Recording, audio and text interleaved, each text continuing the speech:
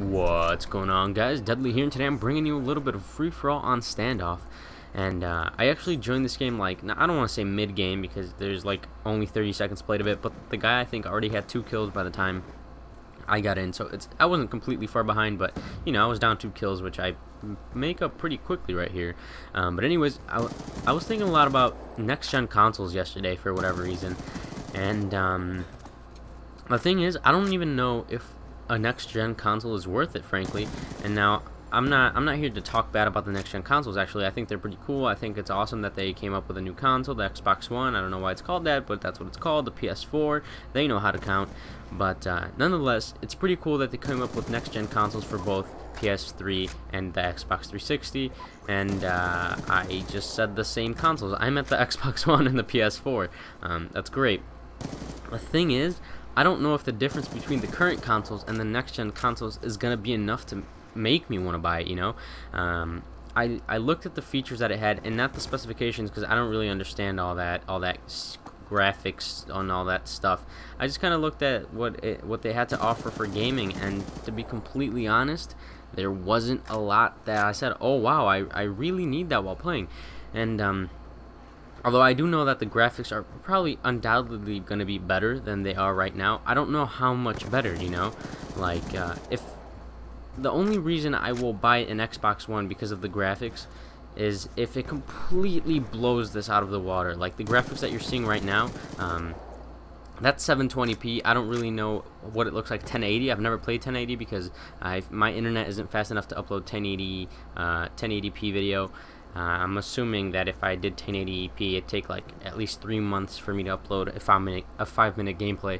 That's probably a massive exaggeration, but so yeah, I've only played in 720. I don't know what 1080p looks like, but unless it completely blows this out of the water, I don't think I'm gonna be buying an Xbox just for the graphics. Another thing is if the games are different, and I don't know how to explain this exactly. But back when I had a PS2, which was before I had an Xbox 360, I was playing Need for Speed this one day, right? And I wanted to tune my car because I think it was Need for Speed Pro Street, maybe, I don't know. And that has like some drag races. And if you don't know what drag is, it's basically you go in a straight line, and basically whoever finishes first wins. So what you try to do is you try to tune your car so that your shifts are perfect, and you get the most out of your engine, therefore you go faster. Anyway, so I was trying to tune my car, but I wasn't very good at it, so I looked it up on YouTube, and I did see a game, and it was on PC. Now, I didn't really care too much about the graphics, but what I did notice was that the PC had some other options to tune your car that the PS2 didn't, and my only reasoning for that was probably because it's a little bit more advanced on other consoles. So I just, you know, so that's my thing. Like, unless the games are completely different, for example, like Call of Duty Ghosts has certain features on the Xbox One that it won't have on the Xbox, then yeah, I might consider buying it just to have like the complete game. But if it's going to be the exact same game, then I don't see the point in buying it just for the graphics. Unless you guys really want to see some amazing graphics, then who knows, maybe I could rob enough banks and buy myself an Xbox One. But you know, whatever, like that's not too big of a deal, the graphics, I feel like.